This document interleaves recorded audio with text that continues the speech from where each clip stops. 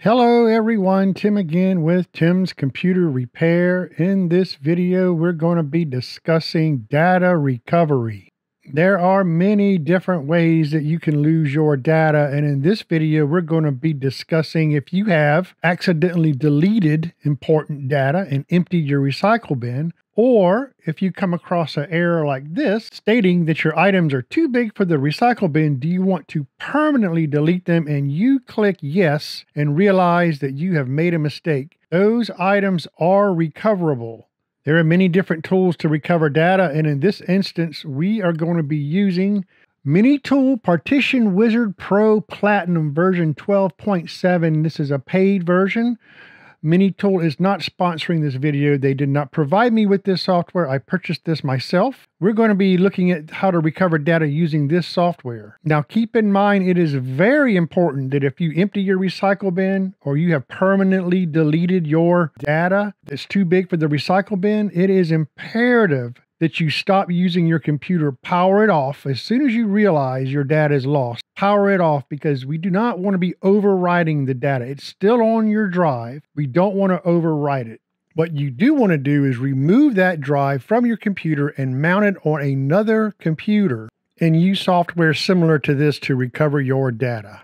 And that's just what I've done right here. Showing up here is local disk C and new volume D. Those are on my bench computer. Those are my bench computer drives.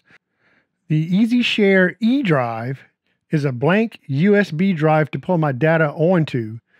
The local disk F drive is the drive that the data needs to be extracted from. In this particular case, the customer accidentally permanently deleted critical files that she needed. These are media files, video files, and there are quite a lot of them. Too big for the recycle bin usually means over 9 gigs. The customer shut her computer down immediately and brought it to me. Now we're going to run data recovery on our MiniTool Partition program. We see here that all of the drives show up in MiniTool, and that's a good thing.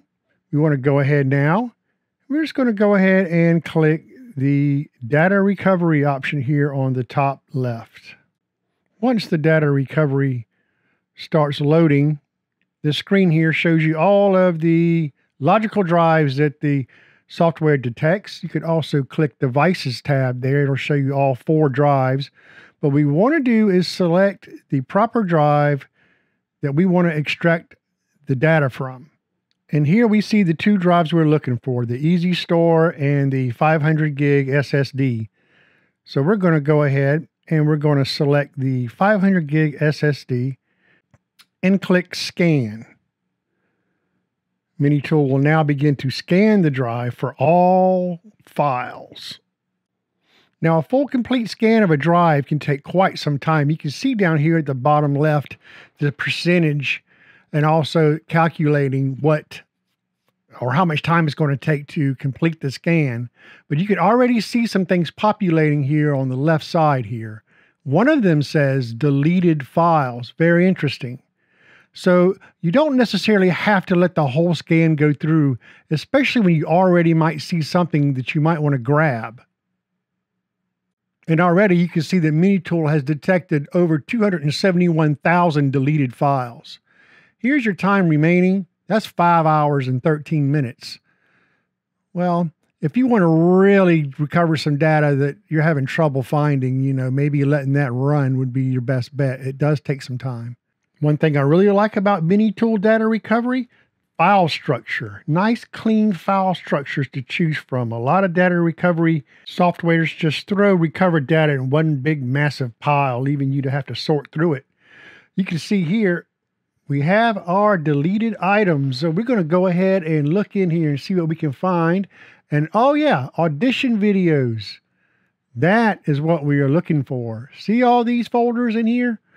These are all of the folders that she deleted. Quite a lot of them. And inside each of these folders, look how many there are. These were permanently deleted, too large for the recycle bin. So we go ahead and just have a look inside one here, and you'll be able to see that there are videos inside these folders. Let's go ahead and select this, right click it and click recover. And then it's going to show us where we want to recover to. We're going to find that easy share drive in here. It's right there. We're going to go ahead and select our easy share drive. And we're going to go ahead and click OK. It says recovery completed. Nice. So let's check to see if that file or that video is there. We'll pull up our easy share here, open it up, and there it is. We've got that. So that works out well. So look, there are literally hundreds of these videos that we need to get. So doing it one at a time is not going to work. We want to go ahead and find a way now to select all of these and just download all of these folders in one go. All we have to do, we just click on this box next to file name, and that'll select all of the folders that are under the audition videos locations, which is what we want. And then we can just go down and click save at the bottom right, and we'll find our save point to be our easy share drive once again. We'll select that, click OK. And now we are pulling down all of those folders that were selected. Now look at this. That's going to be over almost 2,500 files that it's pulling over. So that is quite a lot of data that it's recovering that this customer would have otherwise lost. So it's pretty impressive. We'll let this run and we'll check what the results are. There we go. Recovery completed. Let's have a look. Let's see if it pulled everything over. We'll pull up our easy share drive. And of course, it's going to give it to us now in a file structure. But that's quite all right, because we can do anything we want with this file structure. It's under deleted files, users, videos, audition videos, and there they all are. All of the folders that she had permanently deleted have now been recovered. Remember, everyone, the big key here was stop using the computer after you realize your data has been deleted. That's very important. MiniTool data recovery will also work on damaged drives, failing drives, to a certain point. As long as a drive can mount, MiniTool data recovery can help you retrieve your data, even from flash drives, SSDs, what have you. Let's take a closer look at some of the other features MiniTool data recovery can help us with. We can narrow down our data recovery search by just the desktop, just recycling bin, or you can select folders yourself. Load manually is where you can just load your last session so you don't have to rescan the drive. Let's go up here and go to these settings here, and you can see we have some options. You can see the different file systems that it scans for: FAT32, exFAT, NTFS, wow, HFS. So you can select or deselect those so you can kind of narrow things down a bit. And here's the extra search known file types. And here's one called other files. And look at this, HTML, XML. Look at that. Bookmarks, Vegas video program projects. Look at that. Nice. Let's go up here to databases. Look at that. Look at that. Access databases, SQL databases it can search for. You can select or deselect these as you like. Archives, zip files, 7-zip files.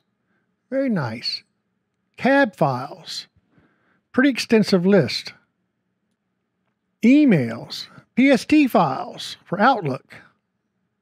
If you are looking for just one file type to recover, this can really help narrow things down and save you a lot of time. Once you have a partition or drive loaded, you can also use a find feature. Just click find here up top. You can come down here to the bottom.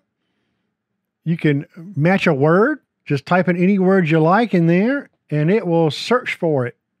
Makes life a lot easier, narrows things down. Up top here, you can search by file type, by date modified, by the file size, or even by the file category. So many different ways to make your data recovery easier. Here, you can also export your scan results, allowing you to save those results So the next time you mount this particular drive, you don't have to rescan it. You can just load up these results and it'll be all ready for you to resume your data recovery.